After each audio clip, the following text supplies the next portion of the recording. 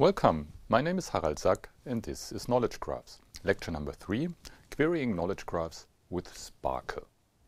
In this section of the lecture I will show you that SPARQL is more than just a query language, as we have already experienced it. Okay, SPARQL of course is the SPARQL protocol and RDF query language, and it's now already available in the version 1.1. And if you look at the extensive documentation, there are 11 documents, 11 W3C recommendations, which define, of course, all the subtleties that are available or possible via SPARQL. So this is not only a query language as you see here, but also the output format is explained, and then you also have the possibility to manipulate your data. So there is also a SPARQL update service and stuff like that. And we have a SPARQL protocol which takes care of transporting SPARQL queries and results back and forth between client and server. And this is a stuff that we will have a look on just now. Okay, so let me turn on the laser pointer and let's start. We start with a SPARQL output format. So imagine we would have a table as a result, as you see here, where we have here influencer label, book label, and author count, and there we have authors, of course, listed, and books. And yeah, what this author count number is, I can't tell you, but it's 20, and we want to encode it, of course. The most simple way that SPARQL offers you is to return its results in the way of a CSV file, a comma-separated value list that might be look like here, but of course if you get it back it's not colored. You see here simply the labels of the columns on the top. So we have influencer label, book label, author count, all separated by comma. And then come simply the results. You see here a string, Robert Louis Stevenson, of course it's here in English, and then the strange case of Dr. Jekyll and Mr. Hyde in English, and then we have here a number 20, and this again here is the namespace for the XML data type, and this is an integer data type.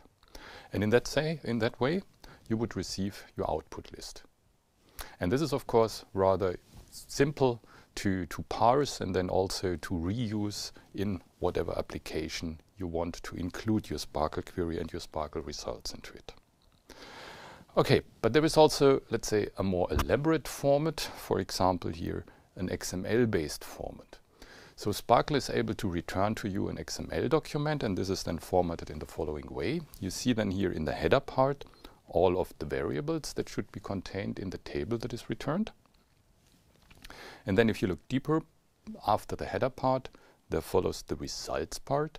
And of course, it can be several results, and one of the results, so a single SPARQL query result, then consists of several bindings. Let's have a look at the bindings. Each binding is bound or binds here a variable, it's given here by its name, to then the value of the variable.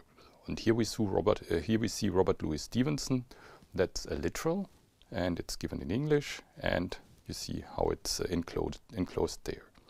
The next one would be book name in exactly the same way, and then you have here a binding for the author count, which is given then as an integer data type, and there you see literal data type, and the data type there is of course then the XML schema integer data type, and then follows simply 20. So this is the way how the output format would be formatted or encoded for SPARQL in XML.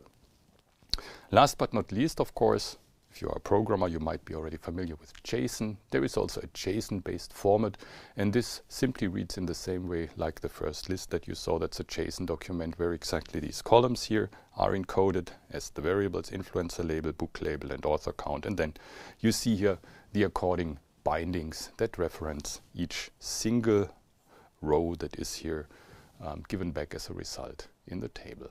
And that of course can also easily be parsed again.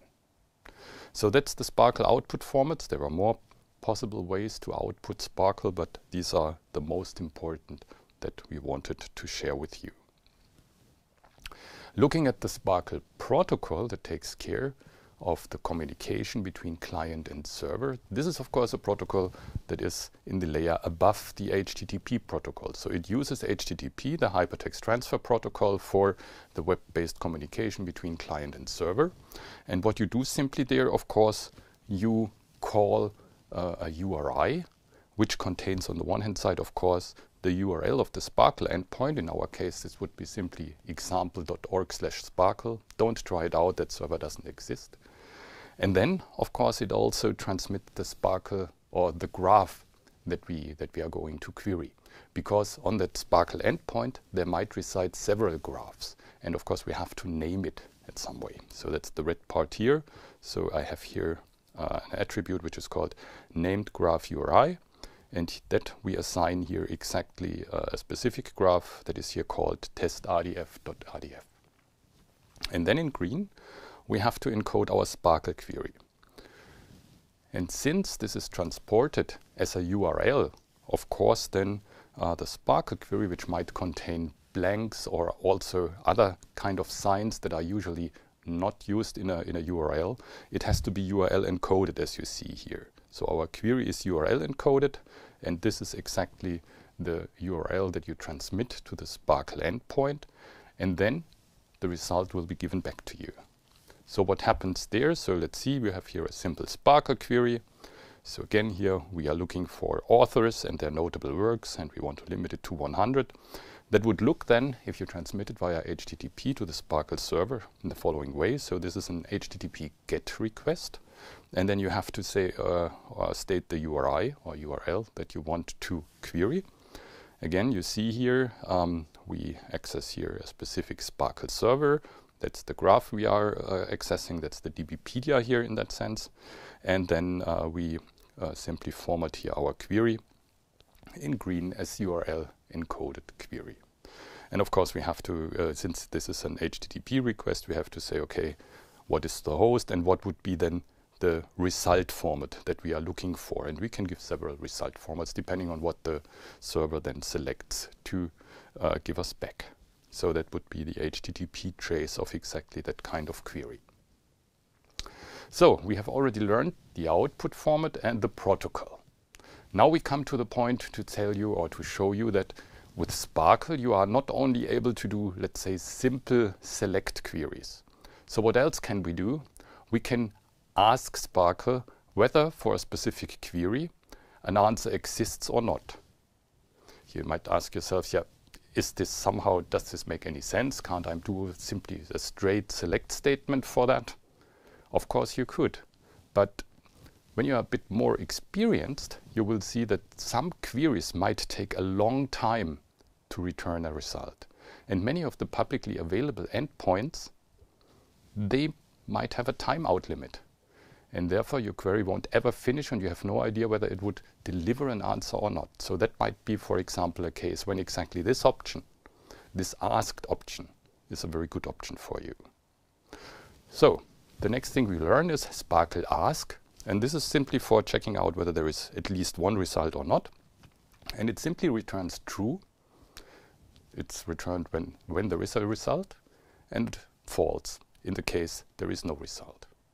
And the results then usually are again delivered as XML or JSON, so the true and the false.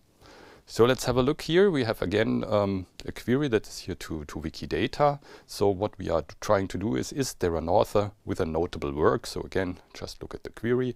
We say the author should have the occupation writer. We say that notable work, which is a book. And of course, this notable work should be of instance book because we are not interested, for example, in paintings or other kind of artwork. Let's try it out on the SPARQL endpoint.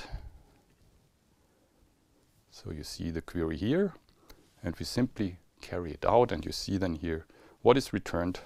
I will increase the size a little bit here. What is returned is simply here the value true.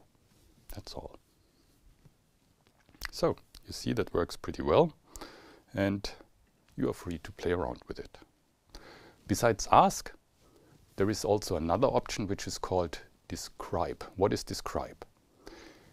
Compared to a usual SPARQL query, which gives you back exactly what you have asked for, describe gives you the possibility to show you all available data about the resources that are returned from your SPARQL query. So all triples that are associated with the entities that you are querying for. So the result is an RDF graph with data about resources that would be usually the result of your query. So let's have a look at the query example here. So show all available data about authors and their notable works. And this can be solved with a describe query. And we want to have authors and books, and they should be described. And again, of course, it's exactly the same query that we had before.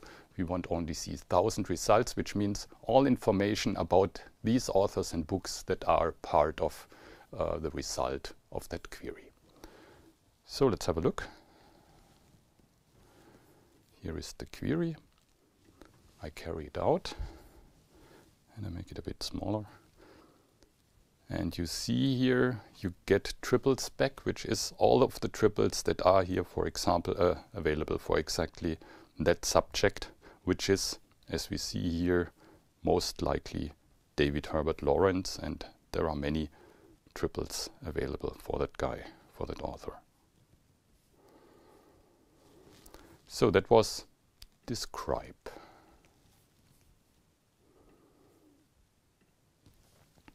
Let's go one step further. Besides not only giving back subject, predicates and object, you can really construct your own new RDF and can give a template according to which exactly this should be constructed.